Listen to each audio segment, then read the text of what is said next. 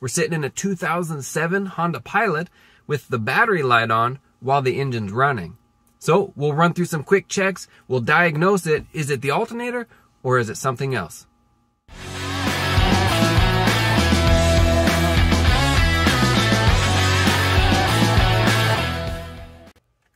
To confirm the complaint, the battery light will be over in this direction. You can see it there. We start it up and it continues to stay on. We hook up our little battery tester here. Let's go ahead and do a quick test. Regular liquid, SAE 800.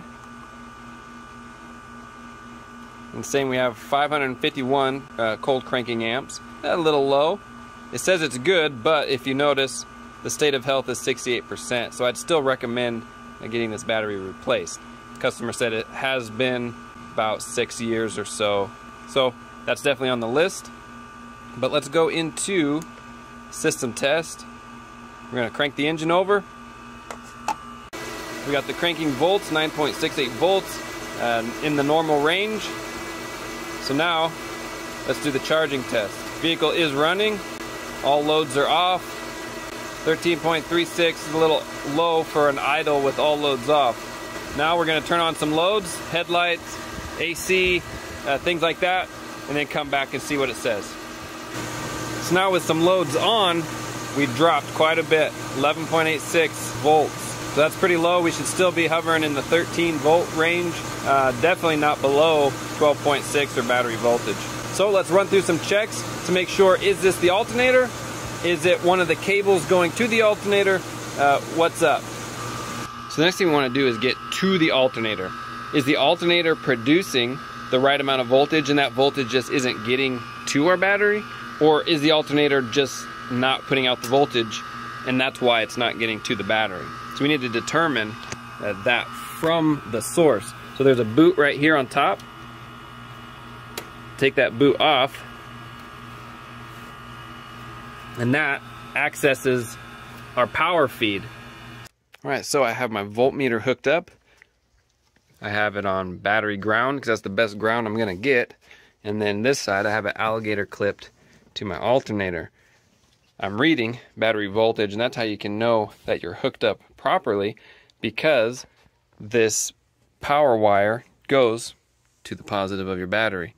And then I have it on battery negative. Even if I was just on a ground on the body, I'd still read battery voltage because the battery ground is hooked to the body. So we know we're hooked up right because we're reading battery voltage. Let's crank it up. Just a quick note, one thing to keep in mind while working around here, alligator clips are great. They work really well if you're not using them and you're just using the standard probes. Be careful because the cooling fan is right here. So just keep that in mind. All right, we are running again with the load on and 11.64 volts. So indeed, the alternator is just not putting out what it needs to. So it's not charging the battery. Well, there you go. Our car was telling us we were having a charging system issue. Go under the hood, check the battery, and we find that indeed it is low on voltage getting to the battery, not enough to recharge it. By doing a simple quick test at the alternator itself, we can determine, is it the alternator or is it a wiring issue?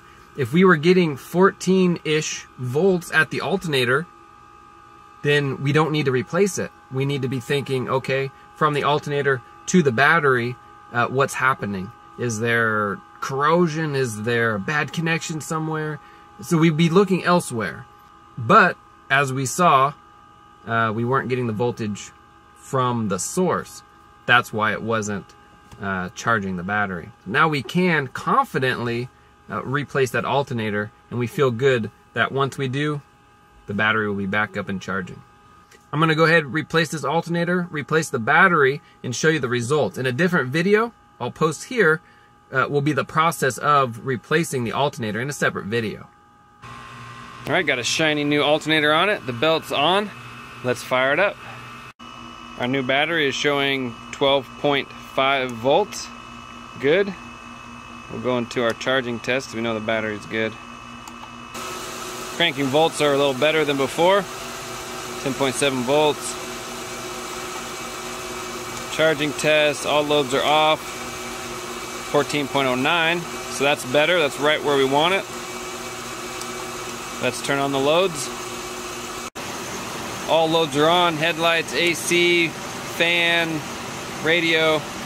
13.99, much better. So this is a confirmed fix. So I use a battery analyzer to check the battery and the charging system, but you don't necessarily need one of these. You can just use a regular voltmeter, positive to positive, negative to negative, while the car's running, and you just put it on the terminals, and you can see whether or not the voltage is, 12, 13, 14, whatever that voltage is. You'll see it here. So these are nice, but you can still get the job done without one.